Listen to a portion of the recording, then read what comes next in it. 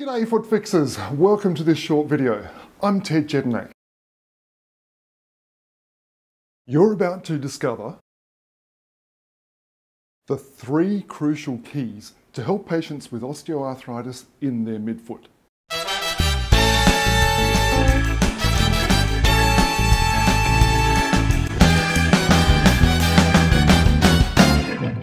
Have you noticed how many of your patients over 50 complain of arthritis somewhere in their feet? What about the 60-plus-year-olds? Heaps, hey? The literature tells us that osteoarthritis is a significant cause of pain in older adults. So what do we typically do for people with osteoarthritis in their foot joints? Rest? Sure. I mean, that can relieve symptoms, but does nothing for treating the problem. Anti-inflammatory medications. It's the most commonly used treatment intervention, but again, it doesn't treat the cause of the problem, only the symptoms or the effect.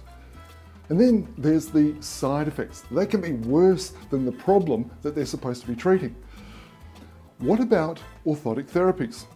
Inner soles, rocker bottom shoes? How effective are these options for osteoarthritis? Well, the literature is very sparse on this very option. What about surgery? We know that this should be the last resort, don't we? Okay, so what can we do conservatively to help all those patients with osteoarthritis in their mid-tarsus? And this includes those rigid pes cavus feet too. Well, here's the 3 crucial keys to help those mid-feet.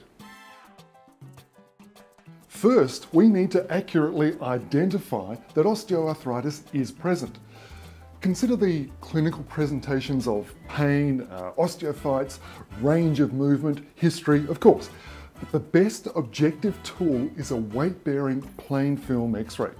This diagnostic image will show you literally in black and white how much cartilage is still present. If there's no joint space, meaning no cartilage, it's unlikely that the conservative treatment I'm about to suggest will help. However, if there is joint space, meaning hyaline cartilage is present, that's a big tick. Key number 2 is, look, as you know, the stimulation of synovial fluid for rejuvenating the worn cartilage is critical to help osteoarthritic joints. Movement is the #1 factor that stimulates synovial fluid production. And that brings me to crucial key number 3, which is you need to mobilize the affected joints. Now, 2 elements of mobilization apply here. 1, you, the practitioner, need to specifically and accurately isolate the cuneiforms so you can mobilize the joints within your patient's tolerance level.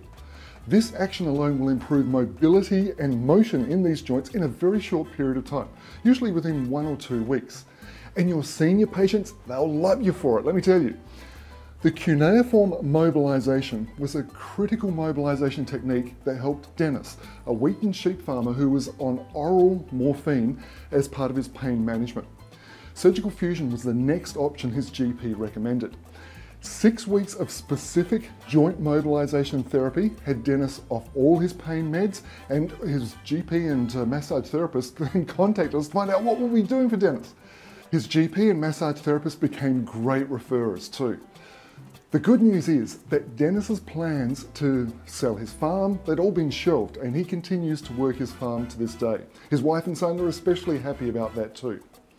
Nina Jukes, podiatrist of Suffolk in the UK, undertook foot mobilisation training with us here down under. Nina recently wrote to me, "Hi Ted, this elderly gent came to see me because he was told that osteoporosis and osteoarthritis were his problems. His GP told me that it was something he had to put up with. I managed to get a few x-rays, had a feel and gently worked on the ankle. There's crepitus, understandably, and it felt a bit aggravated after the treatment, but the alternative was surgical fusion, so I figured, well, why not give it a try? I've had quite a bit of success with old rickety osteoarthritic joints. I warned him that it might be a bit painful, but he had nothing to lose at this point because he's become more restricted over the last 3 years and his life is really limited." So you can see here that Nina's patient is suffering terribly and has not been given any other treatment option apart from surgery and medical pain management. Anyway, Nina provided just one treatment session of foot mobilisation therapies and listened to what she had to say. He returned today and he said that his foot's moved better than it has for ages and he has no pain, so yay! The day after I treated him, his GP saw his x-ray, I got sent a copy, and called him in to see him to say that the only way his ankle would get better was to have bone surgery. I was so pleased that this gent could tell his doctor that his foot felt so much better after just one treatment. How cool is that to have a patient tell his doctor, thanks, but no thanks. Paul Buttle, podiatrist in New South Wales, has been a long-time practitioner of FMT. Paul sent this message to me. I've just had a female patient in her 50s with mid-tarsal painful osteoarthritis refer 3 friends to me because her mobilisation treatment was so successful. Thanks heaps, Ted. How cool is that to change so many lives with your own hands?